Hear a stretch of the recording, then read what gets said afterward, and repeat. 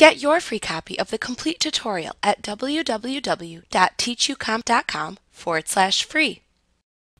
To modify the font's settings within a custom preset of PDF settings, click the Fonts category that appears underneath the expanded view of the preset settings within the Adobe PDF Settings dialog box. The settings within the Fonts category determine which fonts should be embedded within a PDF. You can embed many different types of fonts and subsets of fonts.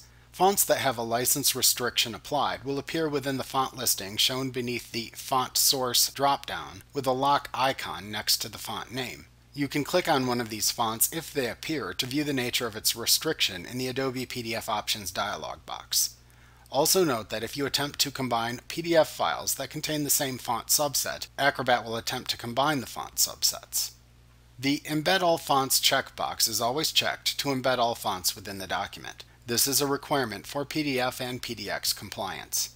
The Embed Opentype Fonts checkbox, if checked, will let you embed all Opentype fonts used in the file. Note that this option is only available if Acrobat 7 PDF 1.6 or Acrobat 8 PDF 1.7 have been selected from the Compatibility drop-down back in the General category. The subset embedded fonts when percentage of characters used is less than X checkbox, if checked, will embed only a subset of characters within a font if the percentage of characters used in the PDF falls below the threshold percentage you enter into the text box at the right end of this setting.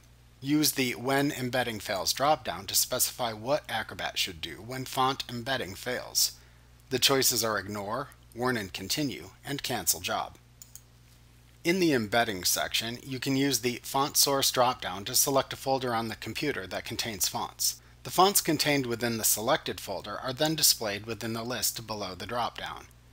To always embed a selected font, you can select a font in this list and then click the Add button to the left of the Always Embed list. You should ensure that the Embed All Fonts checkbox at the top of this category is unchecked to manually embed selected fonts. To never embed selected fonts, select a font from the left list and then click the Add button to the left of the Never Embed list to move it into that list.